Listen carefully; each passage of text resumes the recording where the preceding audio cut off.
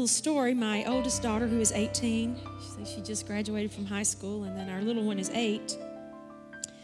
Excuse me, and Carly, the oldest, she called me day before yesterday, and she said, "Mom, I know this is kind of frivolous, but I need you to pray." She said, "I spent the night with some friends," and she said, can't find my cell phone." And she said, "Will you pray I can find it?" I thought, well, God cares about everything, so okay, yeah. So I prayed, and a little while she called me back, and she was crying. She said, "Mom, I still can't find my phone." And I said, "Well, honey, it's just a cell phone. You know, we'll get another one." And she said, "But Mom, that's not it." She said, "It's got all my pictures, and it's got my text messages from Kenny."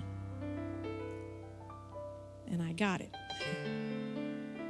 Kenny was a sweet boy. He was not her boyfriend, just a good friend. And a couple months ago, she got a text message from him late one night. She knew that he had always been kind of troubled and battled depression. And he was 17, and he called her or texted her, and he said, "Do you think anybody would care if I lived or died?" She said, "Well, Kenny, absolutely." She said, we all love you, all your friends. We think you're pretty special." And she just chatted back and forth with him for quite a while and tried to encourage him. And she thought, he'd gone to sleep. She didn't hear anything else from him. And next morning we were getting on the bus, and she walked into my room, and she's 5'9", beautiful girl. And she got down in my lap. I was making up the bunks, and I was on the floor there. And she got down in my lap and fell into me, and she said, "Mommy, Kenny killed himself last night after we talked." And she was devastated, and she said, "Mom, did I do something wrong? Was it my fault?" And I said, "Oh, baby, this is way too much for you to carry. I don't know how you believe, but I don't think you can hurt yourself physically unless there's something in your mind that breaks."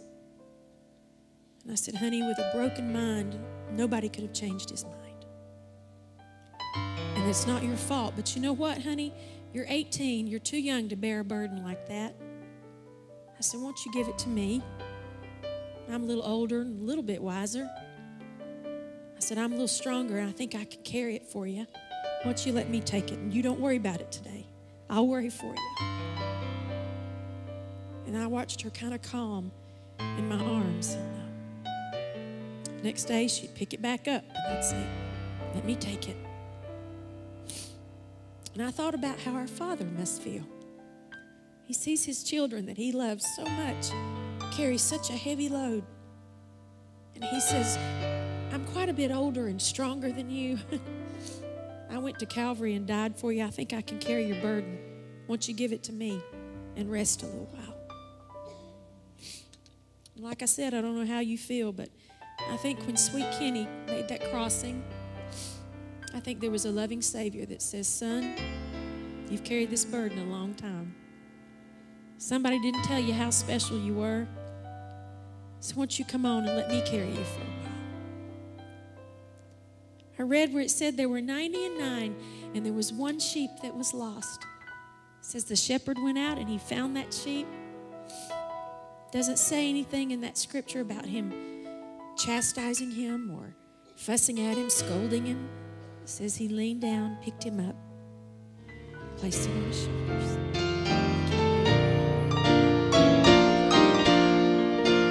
The love of God has been extended to a fallen race through Christ the Savior of all men. There's hope in saving grace, saving grace.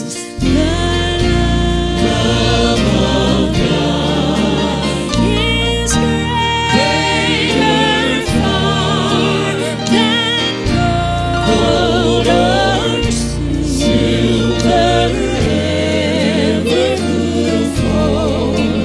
It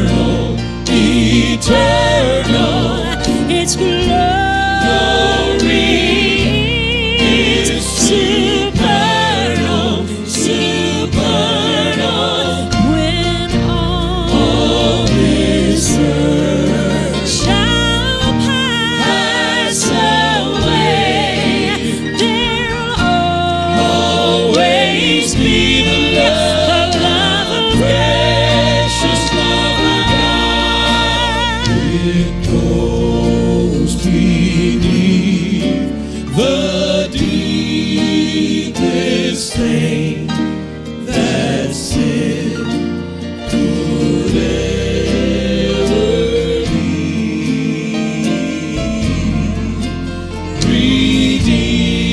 Redeeming soul.